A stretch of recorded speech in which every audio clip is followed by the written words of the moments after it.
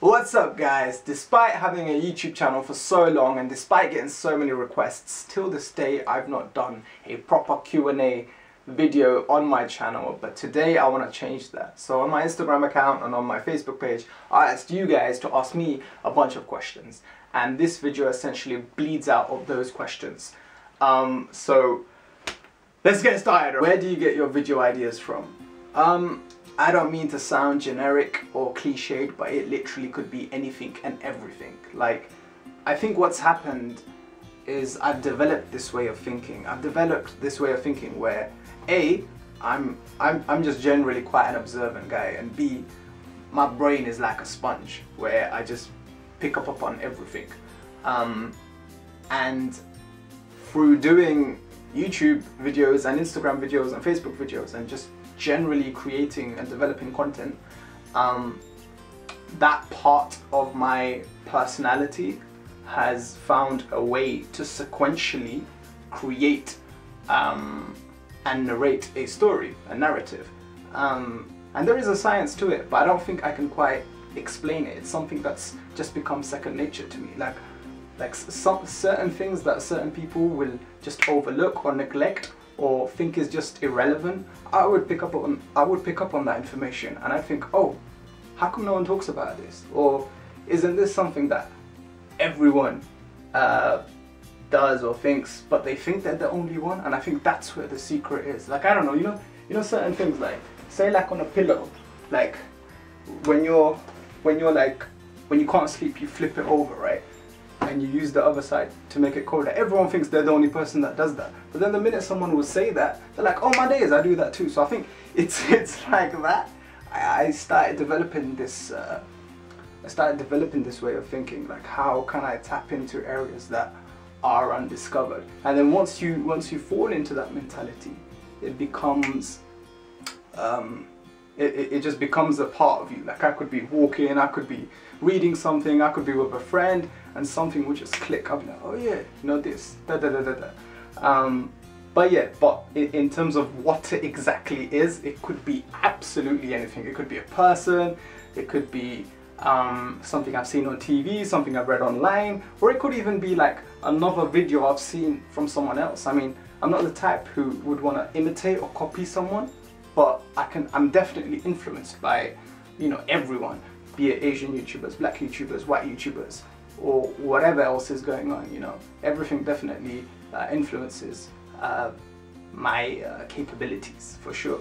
When are you getting married? Are you married? Do you have someone to get married to? Why aren't you married? What would you look for in someone to get married to? Basically just marriage overload questions. Okay, let's do it. Am I married? No. Do I have someone to get married to? No. And in terms of why aren't I married and when am I planning to get married, that's such a deep question. Like, it's not, do you know what, I'll be honest with you guys. Would I like to get married? Yeah, of course I would. But in terms of when and how and meeting someone and whatnot, that's just like, I don't know, man. I don't think you can really control that or foresee that. Obviously you can have an idea, like, I'd like to be married by this time. Like, yeah, inshallah, I'd love to be married in the next couple of years, you know. But yeah, right now it's just not something that's prevalent on my mind at the moment. But in terms of what would I look for in someone to get married to, like, say I met something, not something, say I met someone and I was like, yeah, this person is compatible, whatnot. What are those things? I like people who are super nice. Like, I love those people who aren't afraid to be kind. They don't have a threshold of niceness. Because I'm like a I'm like a huge sucker for affection. And I think it's an indication that someone has a big heart if they're prepared to go that extra mile. So yeah, definitely someone who is extremely nice, you know. I would want someone who's fun to be around, someone who's spontaneous. And by spontaneous, I don't mean like we'd have to jump out of a plane every single week. I just mean someone who's up to do, who's willing to do fun things, you know, just cool things. And I'd also like someone who has a sense of humor, because I think spontaneity and humor is, you know, what's gonna keep people it's what's going to keep chemistry going. It's what's going to keep a bond alive. It's what's going to pick up a relationship when there's negativity there. So I definitely think, yeah, those things I'd love to have in someone, you know. I'm a huge family orientated guy, so that person would have to mirror that. Family would have to be like a big part of their life, so that, you know, like they can fit into my family and I can fit into their family. And like, I'm not too bothered about academic intelligence, but I would like someone to have some sort of intellectual capacity, just so that you can hold a conversation, or you're just aware and alert of things, because it's just interesting to speak to someone and have substance there. You know, I wouldn't just want someone who doesn't know what's going around the world. But yeah, I'm not gonna constrain that to a degree. Like, just in fact, certain people, you know, may be really educated, but they may lack, or they may be socially inept. So that for me would be a problem. I definitely need to be constantly having conversations and talking about stuff, you know. So the more aware you are of things, that helps. But yeah, academically, it doesn't mean anything to me, man. You could have a PhD, it's not going to keep a marriage alive, like, real talk. There's also a part of me that craves something that's completely inexplicable. Like, I'd want a part of someone that is completely different to me, right? And I think obviously that's their personality. Like, you can't, like, I don't want to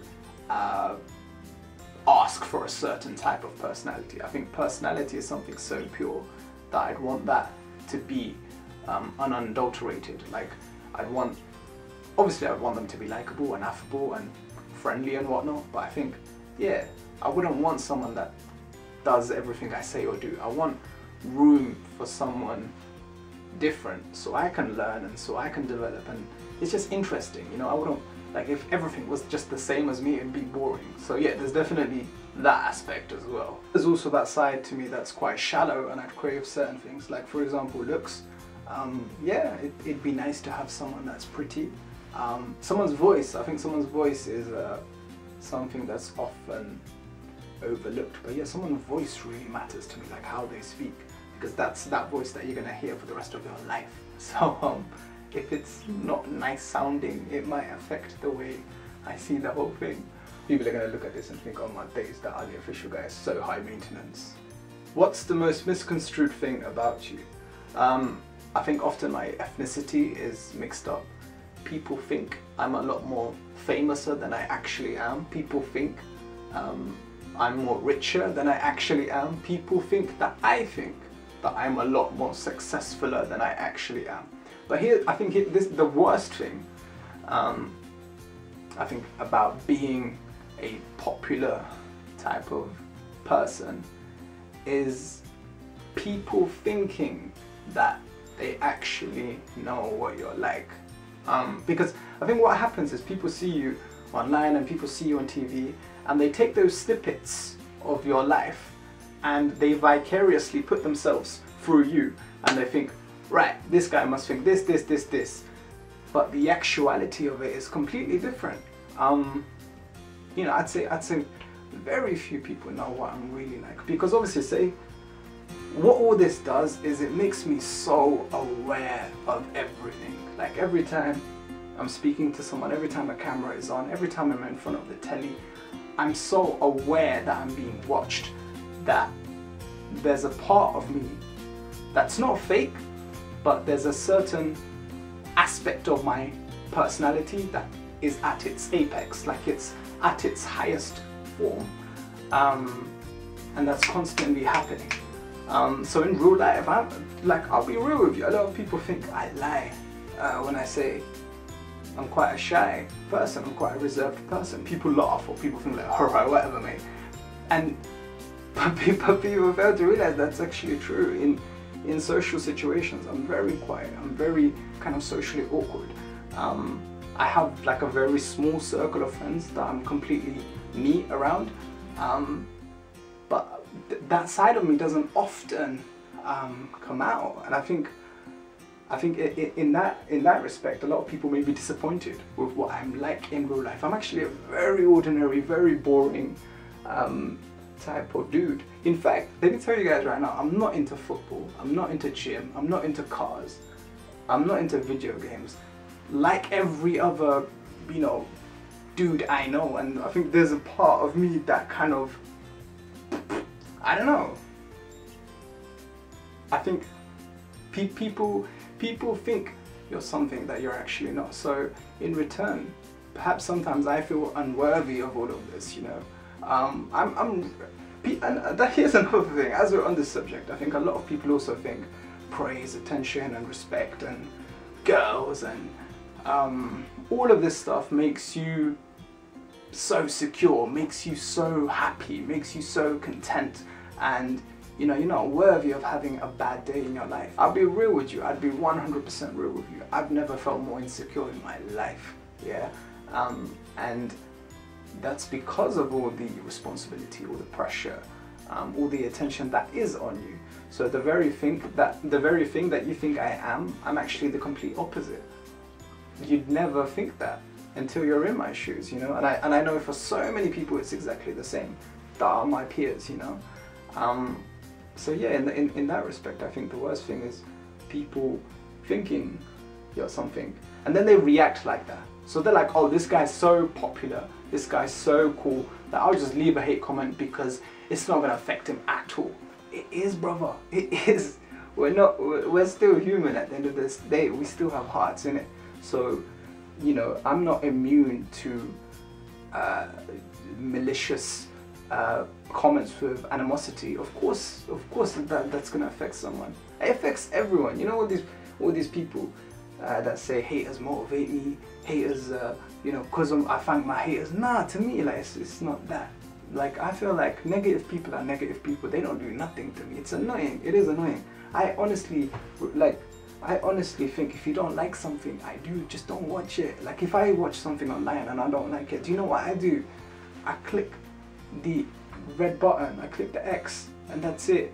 You know, I think a lot of people, there's this whole culture that's developed of having to name and shame someone, having to expect someone, oh, this person has changed, or having to announce your departure, I'm unfollowing you, or I'm unsubscribing you. It's like, if you don't like me, that's fine. If you don't like my content, that's fine.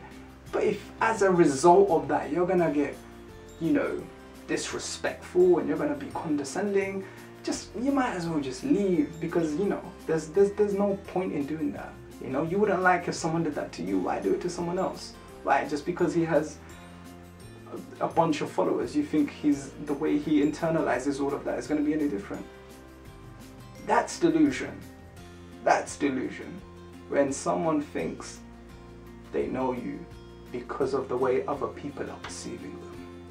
How did you get a job at Warner Brothers, and what was it like working for them?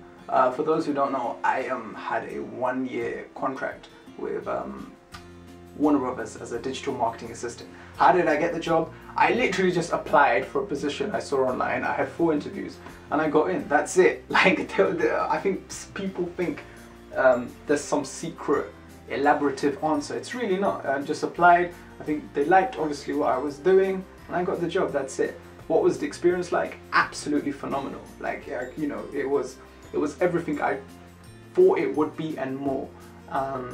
And you know, I had so many cool little experiences. I got to meet, so like, because we were marketing films, I also got to see the cast behind the films at the premieres and stuff. So I got to meet like Will Smith, I got to meet Jennifer Aniston, I got to meet Christopher Nolan, Matthew McConaughey, the entire cast of The Hobbit, the entire cast of The Horrible Bosses 2.